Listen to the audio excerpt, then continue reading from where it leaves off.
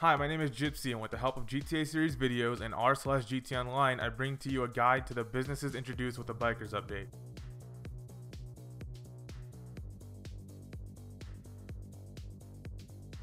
The Bikers update introduced 5 new businesses similar to finance and felony, but they're a lot more balanced.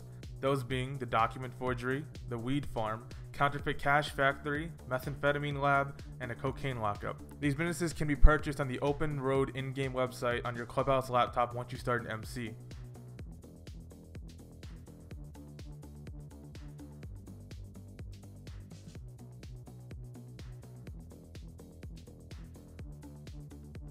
You can only do this in public free roam sessions, but the way servers have been acting up lately, it isn't that hard to get a solo public lobby to begin with.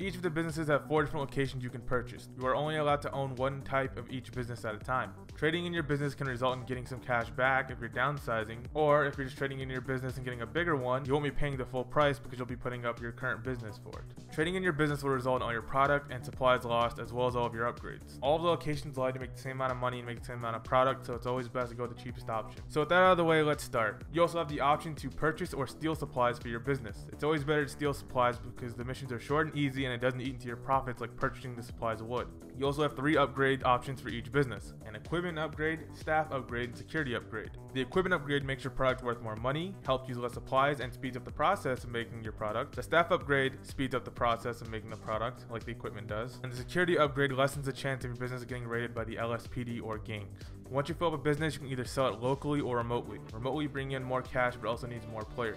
However, I haven't seen a sell mission with more than 3 vehicles, so if you have you and 2 other friends with you, you should be fine. Also, I wanted to state I'll be speaking in general numbers for the remote section, the more money you get, just to make this video more concise. So if you want all of the information, it will be listed on screen. But I will be speaking general terms to make this video a bit more concise. So the document forgery office starts at $650,000 and goes up to $1.235 million, depending which property you buy. All of the upgrades cost a grand total of $1,030,000. To fill up the forgery without any upgrades, it takes 5 real-time hours to fill up the product bar, and it sells for $90,000. With the equipment upgrade, it takes 4 hours to fill up and sells for $108,000. And with both the equipment and staff upgrade, it takes 3 hours to fill up and sells for $126,000.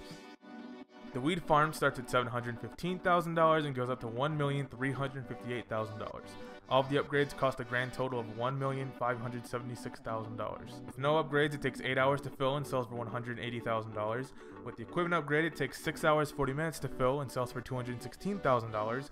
And with both the equipment and staff upgrade, it takes 5 hours and 20 minutes to fill and sells for $252,000. The counterfeit cash factory starts at $845,000 and goes up to $1.6 million.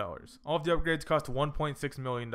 With no upgrades, it takes 8 hours to fill and sells for $210,000. With the equipment upgrade, it takes 6 hours 40 minutes to fill and sells for $252,000. With both equipment and staff upgrades, it takes 5 hours 20 minutes to fill and sells for $294,000. The methamphetamine lab starts at $910,000 and goes all the way up to $1,729,000, and it takes the longest to fill. It's probably the worst business you could buy. All of the upgrades cost almost $2 million.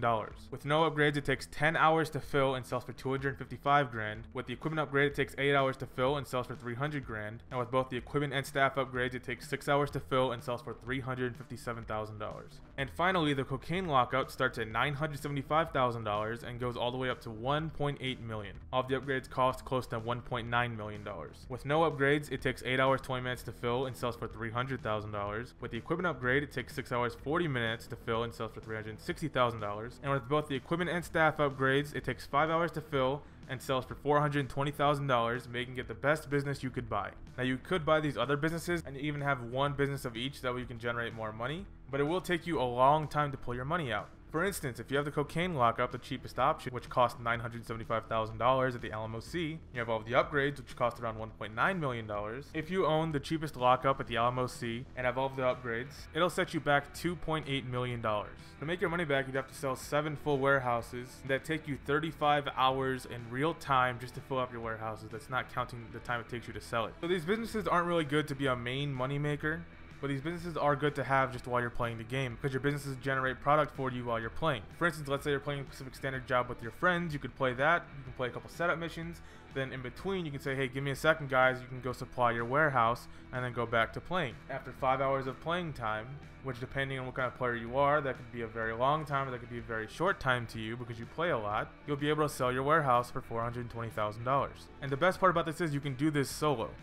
The supply missions, the more people you have with you, the more supplies you have to grab. But you could do this all solo. I've done this all solo. The only time you need people with you is to sell your warehouse. That's it. That is why this is so much better than the Finance and Felony update. In Finance and Felony, to fill up your warehouse, you have to buy each individual crate and pay for it, and you also had a chance of losing that. And you have to have people there with you, otherwise you can only buy one crate at a time because you're only allowed to carry one crate at a time. And after everyone helped you pick up your product, once you sold, they got fucked over in the end because they only get paid $5 grand. Meanwhile, you're selling for like $2 million.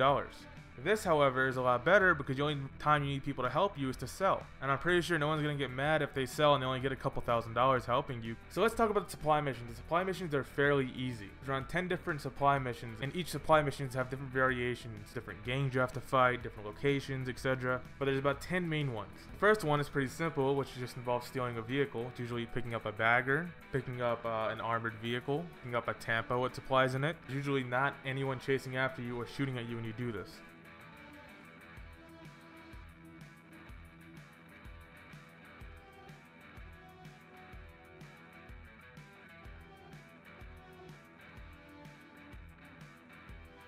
There's also a stealth-related mission. You can take stealth or just going guns blazing, where you have to take out security guards and look through crates until you find the crate with your product in it.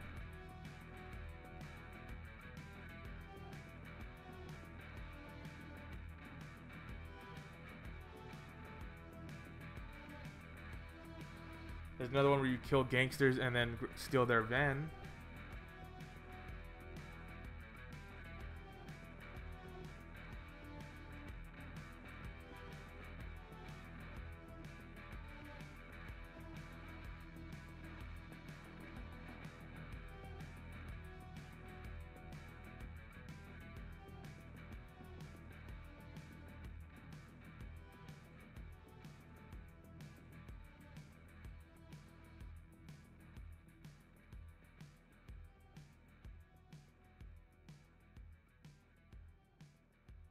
Or you kill gangsters and throw a flare and steal their supply drop from a plane.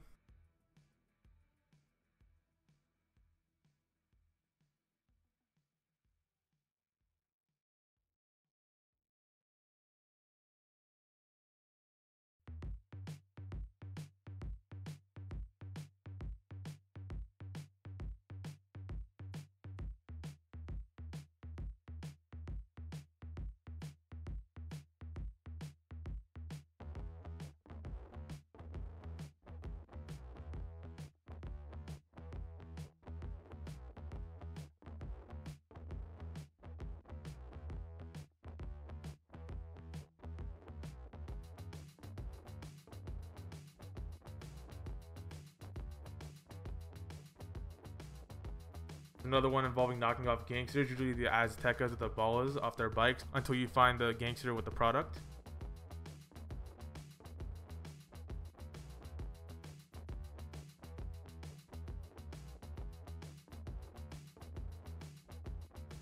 Going around the city finding vans carrying your product.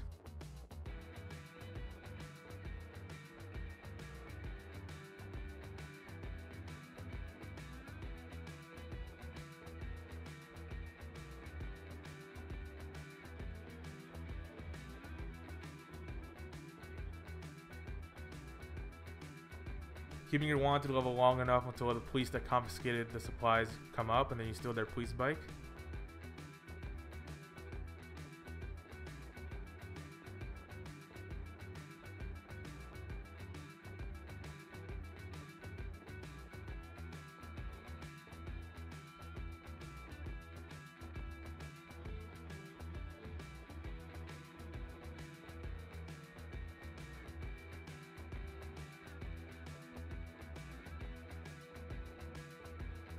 Intimidating a target to find out where your supplies are.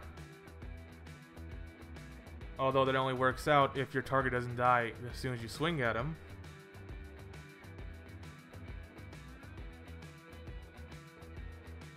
And last, but my favorite, is the bar fight. This is probably the most fun supply mission there is, and every time it comes up on my screen I get a smile on my face. It involves you going to Tequila La in Los Santos and beating up a couple of bikers in a bar. You're not allowed to have weapons, you're not allowed to use baseball bats, you're only allowed to use your fists, and they have like pool cues and broken glass bottles and bats. You have to fight these guys until one of them drops your product and then get out of there. But even after they've dropped the product, I still go after them anyways because it's just so much fun.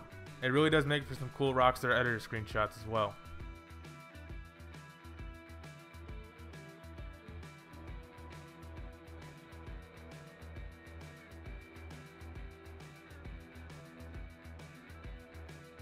But all of these resupply jobs are very easy and simple. They're not hard at all, and they don't take very long either. Now, I mentioned that your warehouse can get raided, and that's what the security upgrade is for. The security upgrade lessens the chance of your products getting raided. They can be raided by the LSPD, or it could be raided by gangsters. Whenever it gets raided, you'll get a phone call telling you to go defend your business. So once you get there, you'd have to defend your business, meaning sitting there and killing gangsters or cops, chasing down the cops or gangsters that already have your product, or my favorite involves taking out a snitch and grabbing his testimony. But these are very hard. You get one life when you're doing this, so it's best to have a couple people with you in your MC to help you out, because once you die, that's it. If everyone dies, then that's it. Your product is gone. Sometimes it's half of your product, sometimes it's all of your product. It really is just random from what I've seen. As you see this clip here, you can get shot up pretty easily. I rode it in my motorcycle and they all spawned around me. A couple of them I didn't even see spawned right after I pulled in, and I just got completely shredded. Now apparently the security upgrade is supposed to lessen your chances of your warehouses getting raided, and from what I've seen that's true, although I haven't been raided that many times. But I will tell you, I've been raided with and without security upgrade, and both times when I actually killed the gangsters or cops, I haven't lost any product. From what I can tell, you don't really need security upgrade. It's just there to lessen your chance of getting raided. Although if you're standing in your warehouse the entire time, or you're not in a free roam session just sitting there, your warehouse won't get raided. So let's say you're playing heist, for instance, you're not going to go into a free mode, and then as soon as you get there, your warehouse is getting raided. It only get raided if you're just hanging out in free roam. So let's say you want to leave your controller and just rubber band it and sit AFK for a little while. Make sure you're sitting inside of one of your warehouses. That way you won't get raided.